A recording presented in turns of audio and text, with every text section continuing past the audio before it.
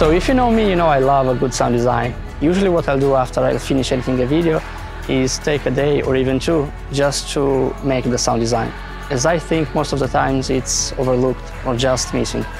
But in this video I actually wanted to try something different, and that's to record all the audio with this little guy.